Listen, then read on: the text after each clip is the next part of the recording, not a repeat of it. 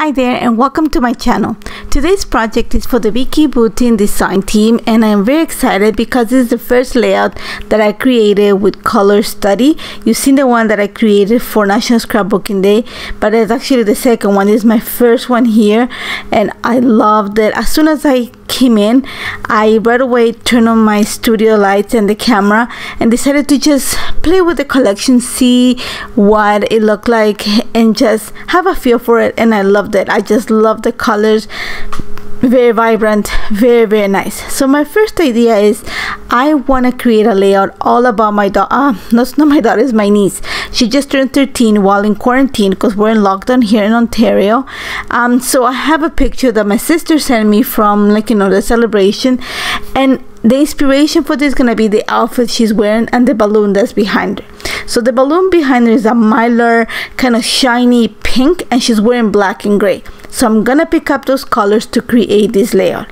I'm starting with a foundation paper, and you're gonna see that I've pulled the gray and the black crayons. These are both from the neutral set, and all I'm gonna do is I'm gonna scribble them. I have my Team Holtz glass mat, so I'm just scribbling the crayon in the little mat that comes on the side. I'm gonna add some water to dilute the art crayon, and literally I'm gonna apply it to, I'm gonna say around, I want to place everything towards the one side of the layout. So I'm going to apply it towards the left hand side of the layout, and all I'm going to do is just going to transfer some of that diluted pigment onto my foundation paper, and I'm just going to use my brush just to spread it.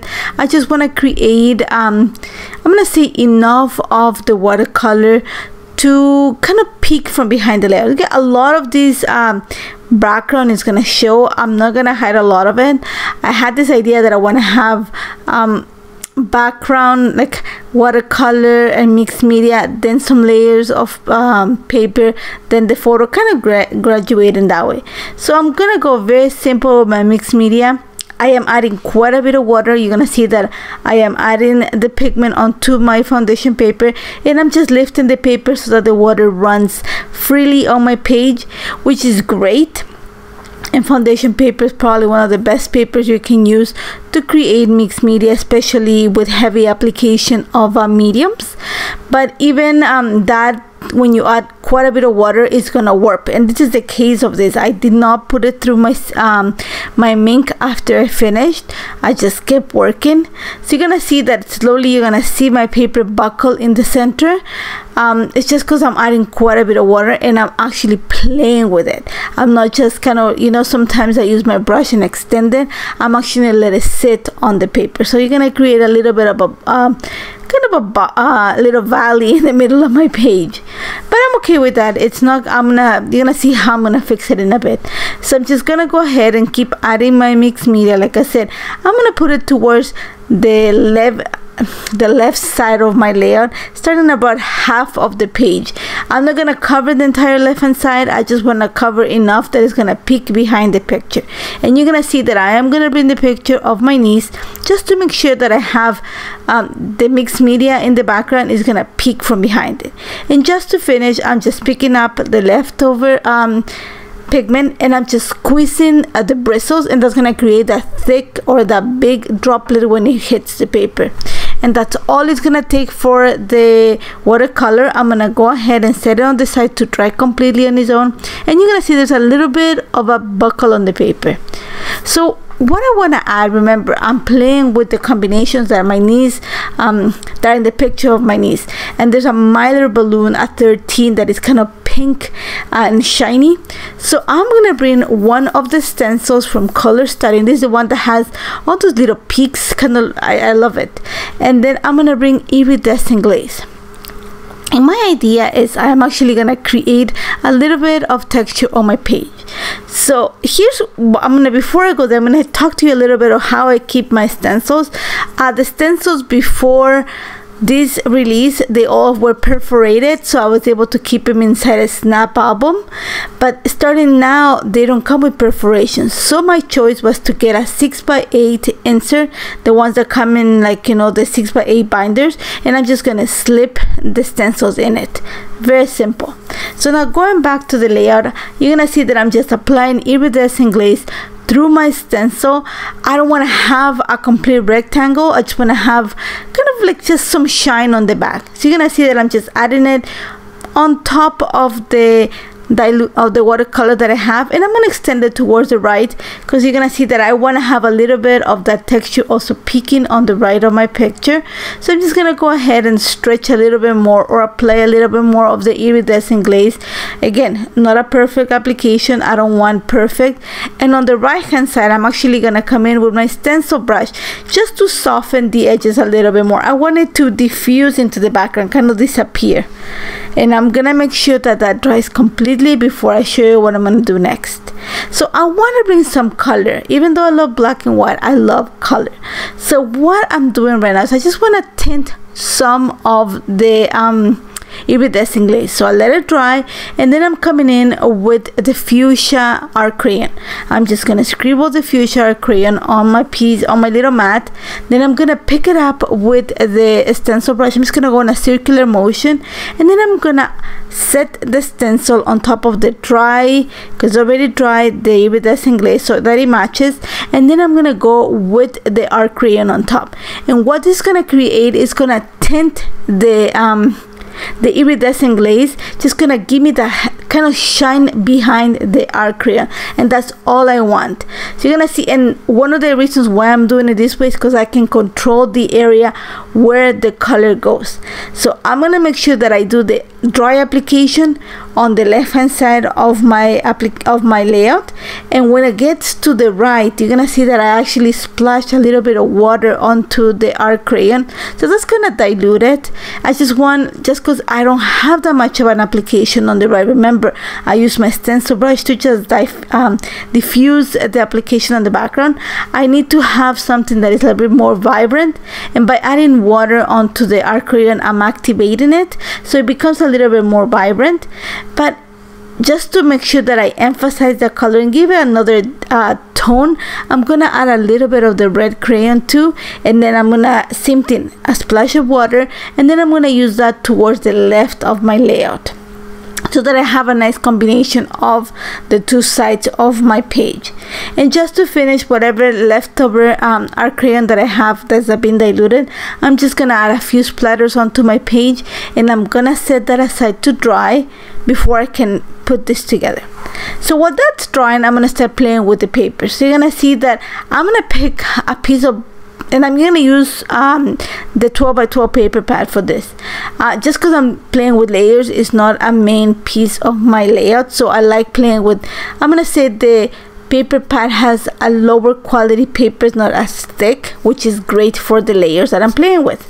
So I am backing my picture with a piece of the pink, vibrant pink, because I want the balloons to show, and then I'm bringing the little flower pattern, and that's from the 6x8 behind my picture. I'm gonna cut two of the tags. I'm cutting this one first. This is the one that has the teal with a color wheel, kind of the Viewmaster, I don't know how you call it, but the Viewmaster little disc. So I'm gonna take that because I want to take the disc. I want the discs to be kind of what is gonna bring all the colors that I'm gonna use on this layout into the picture. So I'm just going to carefully fussy cut the little wheel, and then I'm gonna try not to destroy the tag. I want to use the top part of the tag just to kind of create, I love working with tags on my layouts, and you're gonna see that a lot of my layouts have tags because I love tags. So I want, like I said, I want to bring the color wheel just to kind of bring all the colors of the collection into representation. That's the word that I'm thinking, into my layout. I want to make sure that I keep the tag intact. And as soon as I saw this chipboard that said all the happiness, I knew that was going to be part of my title. So I'm just playing with positioning everything, but once I put it down, I know that I have to bring more tones. I can't leave it so pink, so I'm going to go back into the paper pad, and I'm gonna bring a piece of the paper that has all those circles. I want to make sure that I don't take the part that has the pink. Instead, I'm gonna go with the part that has the greens and the blues, just so it contrasts on my background. And again, I'm gonna say around a 4x6 piece. That's just gonna be the layer in between the flowers and that pink mat that I added. Simple as that. You're gonna see that I'm just gonna start putting everything in place.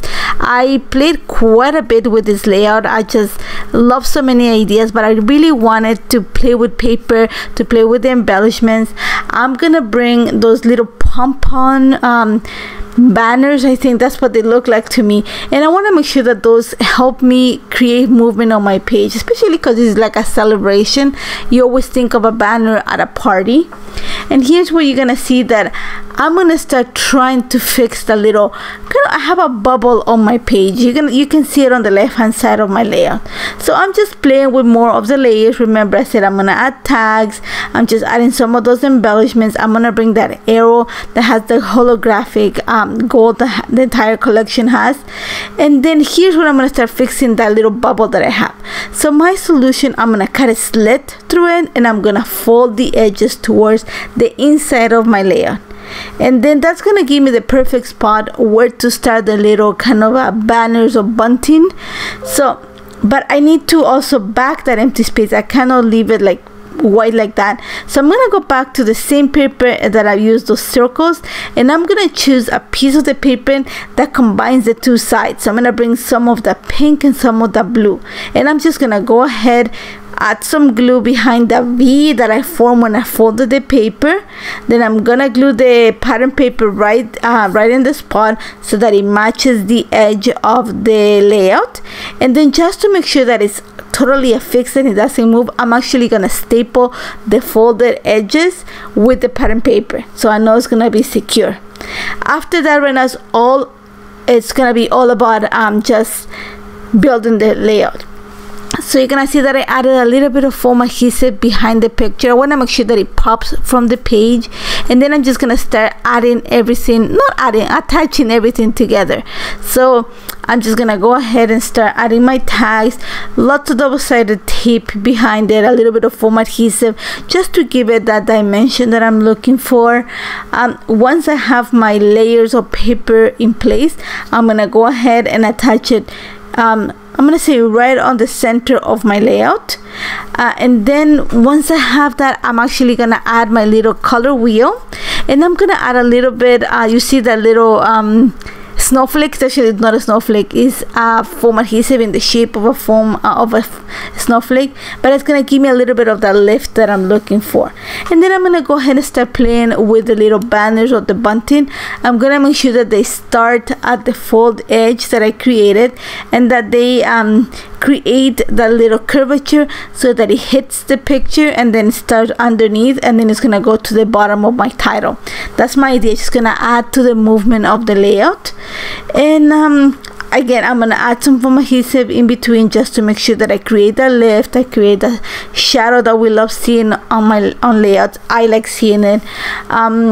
Once I have that in place, like I said, my layout came together pretty easy. The inspiration were the colors that you see. My niece is wearing a gray sweater and black pants, and the 13 with the miler and the shine. This is my interpretation of the photo. And once I have that, I had a hard time kind of saying, do not put the entire kitchen sink here. I wanted to put everything in under the sun because everything is just so beautiful in this collection. So I'm just gonna add a few accents of that holographic gold. You're gonna see that I added a star, also all the happiness. Some of the writing has a little bit of that gold foil. So once I have that, I was thinking I cannot just have all the happiness as my title, so I went into the stickers from this collection. It has all those colorful numbers and letters, and I just wanted to bring 13 just to make sure that that was present on my layout. So you're gonna see that after I finish putting my banners on, I'm gonna go ahead, add some foam adhesive behind my title. I want to make sure that it pops, like it's a little bit higher than the photo. I want to make sure that I'm adding like I think you call it different width of foam adhesive, just it's gonna create more of a height. Once I have that, I'm gonna bring in the numbers. Like I said, I want to look for numbers that had pink and purples, just because I want to pick up the color of the numbers in the background. And then I'm gonna start playing with some of the chipboard stickers. They have these little arrows, and I think the one that I picked is it right now, especially because it had that fuchsia that I wanted to emphasize on this layout. After that, I'm gonna add a few more chipboard stickers. I found those stars that had a holographic look, and then I'm just gonna bring some more stickers from the sticker tablet. And then actually I'm gonna put quite a bit of there's little circles that have the holographic look, so I'm gonna sprinkle them all throughout my page so that they look like confetti. That was my idea. It's gonna look like confetti everywhere. And then I just wanted to continue the movement of the banner, and I didn't know how to do it, so I went and I found one of the stamps, and this is the one that comes with the one that looks like the little clip. You're gonna see I'm just adding right now the confetti. And then here's where I debated a little bit. I didn't know, I knew that I needed to add, like I said, that movement that I created with the banners. So I'm gonna pull, like I said, one of the stamps, and there's a sentiment that says it's all good. So what I'm gonna do with that is it's really flexible. What do you call it? It's like a really flexible polymer, so I was able to bend it to give me the curvature. You're gonna see that when I put it onto my acrylic block, I'm gonna just create that curvature, and then I'm gonna stamp it with like really crisp ink, but I'm gonna do a second and third generation so that it changes the color, so that it picks up on the background. And I'm gonna add some of them underneath the title, and then I'm gonna bring them right to the left of the tags, just so, like I said, it gives me that kind of wavy look for my layout. And that's about it. I added a few more of the little gold holographic circles just to give me the idea of confetti, and I love how this shines. I'm gonna add my lines of journal. I'm not adding the journaling because it's gonna go into my sister's album, for my sister's album, so she can add everything about my niece's celebration. But I love how this turned out. Love the collection, love the colors. There's so much you can do with it, and I'm sure it's right now it's hitting all of your doors, so make sure you share what you're creating with them. Thank you so much for joining me, and I hope to see you next week. Take care, guys.